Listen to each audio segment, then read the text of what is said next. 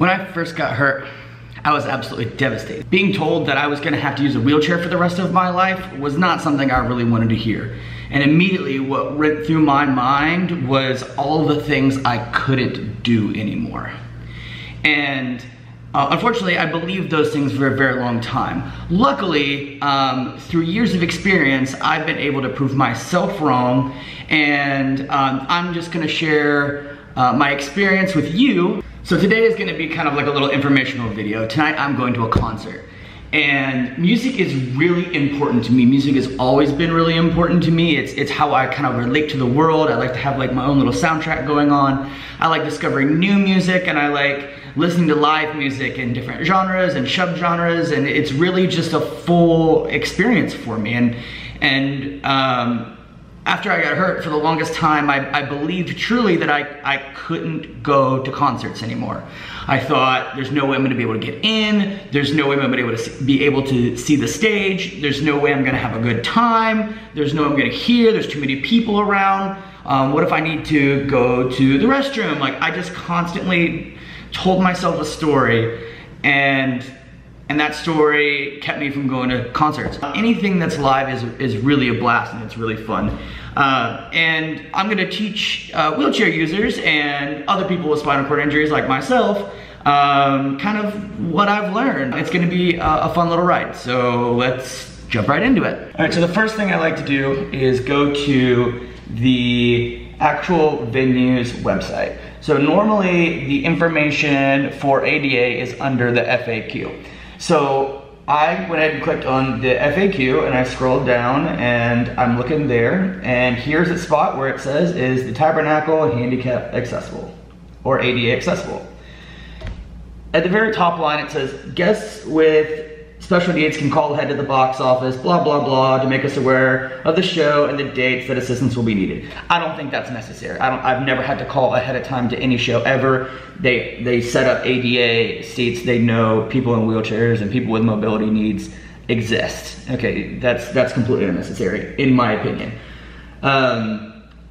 There's some more information, yada, yada, and it says, general admission shows have a designated area for patrons with special needs and one companion. The companion has to buy a ticket. It can't just be a free gopher. And it's one plus one person. I always make a joke that it is a Cripple Kid VIP because usually the ADA seats are actually like really good. Not always the case, but usually the case. They're usually up front, to the left or the right. They're pretty close to the stage, and there's not a lot of like obstructions like blocking your view. Here we go, there's another important factor. It says the bathrooms are on the first floor, are all ADA accessible, and then again it says please make us aware of your needs when purchasing a ticket upon your arrival at the venue. Upon the arrival is easy enough. That's something that I have done like a gazillion times. Okay, so after I find the information about it, I will search the name of the venue and then like seating, what the possible seating looks like, where the ADA seating actually is. So here we go, here's a pretty decent picture. This one right here, you can tell that if you look close enough, all right, let me get this to focus a little bit. This little section over here, that appears to be the little ADA section. Okay, well this picture is kind of helpful. There appears to be a other little boxed off section right here. Here we go, this is a decent one right here. You can see there's even little wooden chairs right there. So that's where you know that you're gonna go at this particular venue. So now that you've figured out where you are going to be sitting, and you have figured out that the venue itself is ADA accessible, you will go to the very front of the line. You are not gonna be going in there, so you don't ever have to feel guilty about cutting in line, because you're not actually cutting, because there's always a separate ADA entrance. Usually always. Now most concert venues are old. Some are new, but most are old. And like the one I'm going to tonight is like an old church, like a very old historic church. They converted to a concert hall years ago. And you have to think, okay, how do they push the equipment in and out of this facility? big boxes with wheels on it. So for sure, there are ramps somewhere. Asking someone who's scanning tickets, you can simply go, hey, where's the ADA entrance?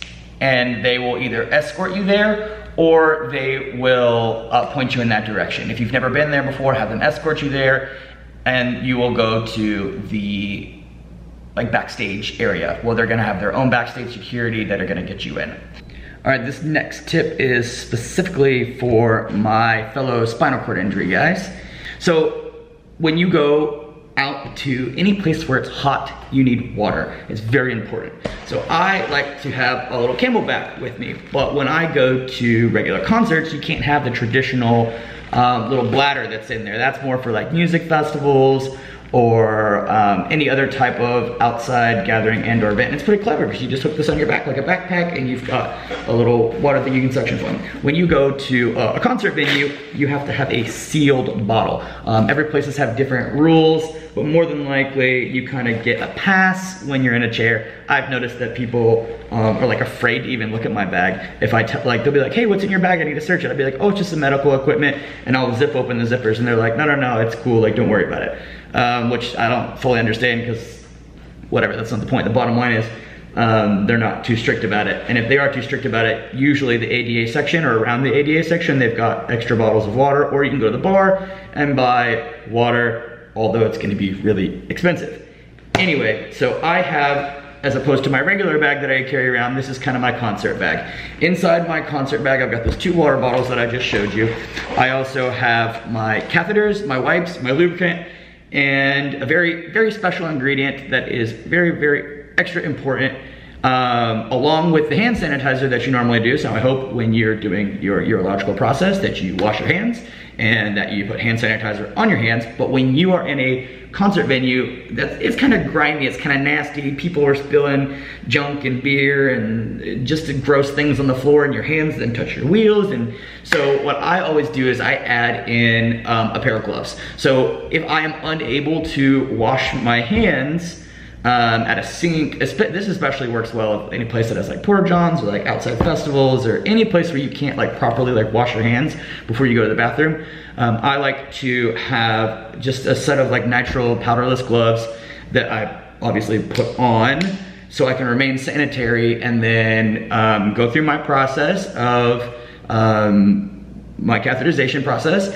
and then I will obviously remove the gloves. And what that does is that just gets an extra layer of cleanliness, because I did not know this tip and or trick for a while, and it was like clockwork. Every time I went to a show and or a concert the next week, I would pick up a UTI just like that every time. And I was thinking to myself, what's the solution here? Like, even times when I was washing my hands, I'm like, okay, I'm literally getting clean, but even after you wash your hands and you push to the toilet, your hands are still nasty from that little short period of time. So I added in the extra element of gloves, and that has really tremendously helped. I'll see you in the car next, and I'm gonna get you introduced to this band I'm going to see. You don't understand, guys. This is the strangest genre of music I think I have ever come upon, and I am thrilled to see them live. I've been singing along to their music even though I don't understand the language for about a year now, and it is a genre that I've never dove into and another genre that I totally have dived into.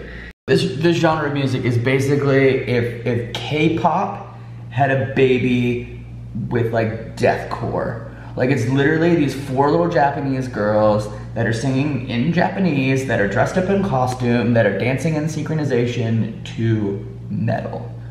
It is absolutely insane, but adorable, but wild, but crazy, and I cannot wait to show you guys. All right, I will see you guys there.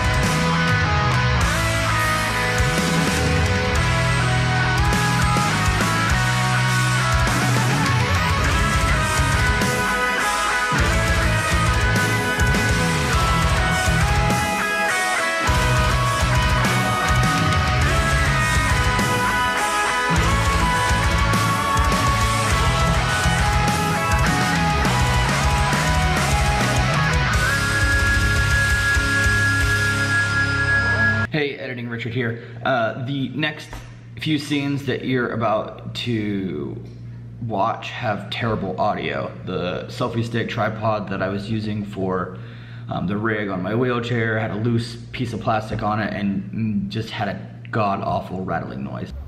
All right, so once you get to the car and you get yourself all loaded up, you're gonna go to the front of the venue, and when you're at the front of the venue, you're gonna try to find the individual who's scanning the tickets and then ask them, oh sorry, this is really bumpy, right? Because I do not have this tripod situation figured out well.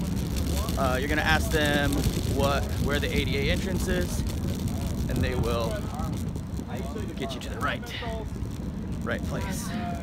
Hey, what's going on, folks? ADA entrance. You can just point me in that direction. Okay.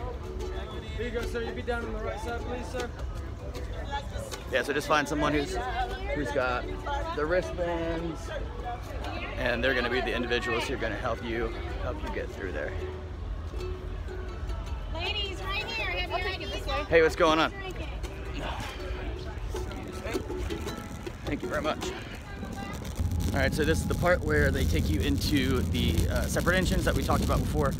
Usually in the older buildings, the ADA entrance is not in the front because there's stairs, but this is the backstage area where they put all the band equipment in and out. Yeah, sure. All right, so there's like some medical equipment in there. You want to go through the zippers, or how do you want to do it? So I can show you there's a zipper there, some medical equipment there. There's some more medical equipment there. Good to go? Yes, sir.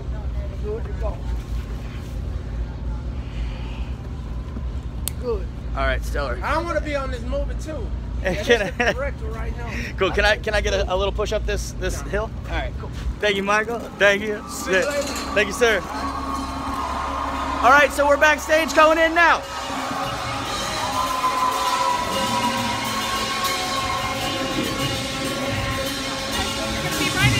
Okay, thank you. All right, so I like going to the restroom before the final band comes on. What that does, that gives me the ability to use the restroom and not have to worry about going during the middle of the show.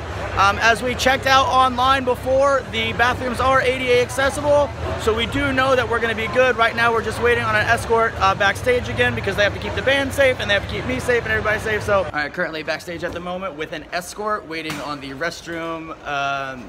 That is our next move right now. A lot of times, oh hey, what's going on? Yeah, you'll see there's a little bit of a tight fit, but I'm making it just fine. Ooh. Little bit of a tight fit, a little bit of a tight fit. Excuse me, gentlemen. Thank you very much. Hey, thank you for the escort, sir. No problem.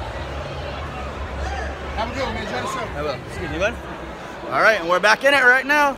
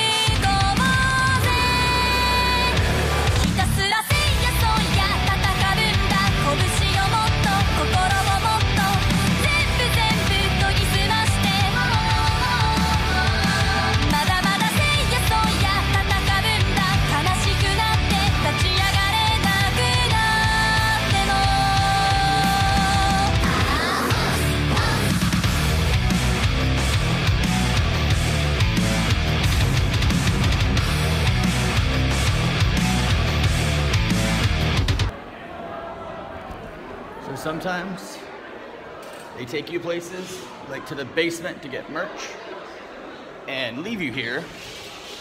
And then you gotta remember how to get your way back by going through doors that definitely say authorized personnel only. And all the elevators. Hey, what's going on, man? How you doing? All right, that was creepy basement elevator number 1. And about to go to creepy basement elevator number 2. So creepy. All right, I'm back out of the truck where the video full started. I had a blast. I hope you guys had a great time coming along. And I hope this also gives my fellow wheelchair users some more confidence and some experience into going to shows. So now you can know how to get it done. You know the recipe. The recipe is this video, okay? From start to finish, I showed you how to do research, how to find out if it's accessible, to map out where your seating is gonna be, how to talk to the people at the venue, how to get into the venue, what the bathrooms look like, how to navigate the show itself, and getting back out. This is something that I wish someone would have been able to teach to me, or if I had the resources available. So thank you for watching, and if you like this content and you want to see more content like this, please sure to hit the like button and hit the subscribe button. I'm going to be doing my best to regularly upload kind of wheelchair hacks and like experience videos and stuff like this, where I go and do something that I used to not think I could do, or I'm going to do things that I wish more people felt they had the freedom or the ability to do. Like I've got a bunch of great video ideas up here, and if you want to see more, like, comment, subscribe, and let me know what you're thinking, and I will see you next time.